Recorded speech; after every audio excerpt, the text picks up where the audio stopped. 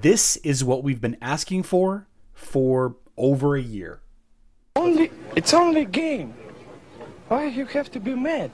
What is up, heroes of Dominion? My name is Charlie. This is Hero War Central, and about an hour ago, the community managers revealed to us the August events for 2023. Not only did they break down with a visual aid here of what they all are, they also gave us a little prompt as to what each event actually is. If you're not familiar with Hero Wars Dominion era events, then that's definitely helpful. A lot of us can just take a look at these pieces of artwork and just know what they are. I wanted to talk a little bit about my most recent blog post, direct you over to the link in the description box down below, effectively breaking down every single one of these events. I've covered most of these events already with videos.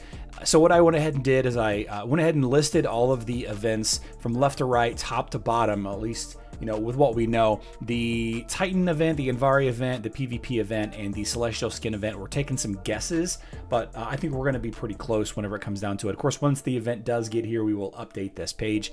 You can find this, like I said, just on the main page of my HeroWarsCentral.com, but I'll link this specific blog post in the description box down below. Legacy of the Great Ones, Foundations of Power, Guardians of Outland, Portal Anomaly, Time of the Fearless, an Anvari Hero event, and Classic Titan event. Not sure what it is. The last one we had was a Brawl, but that had the Darkness and Light Titans in it. We'll update this video once we get more information about that.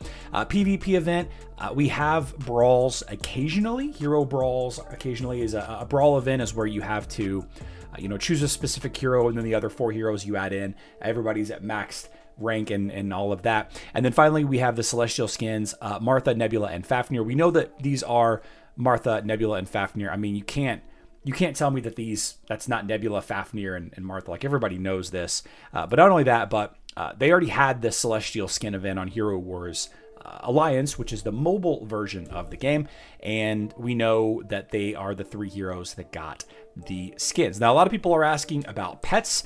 Traditionally, pets are in the fall. We're still kind of technically in the summer.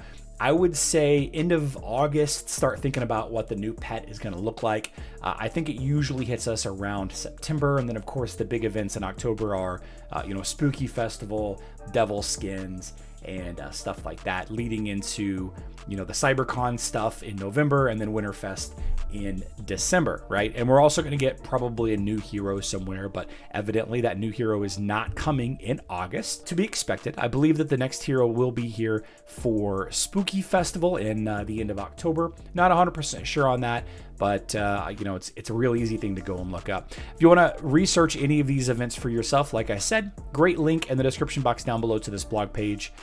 Watch the videos that I've done in covering all of these events, and there's links to Hero Wars guides, calculators if you want to do a little bit of math yourself. Hope everybody's having a fantastic day. I love you all.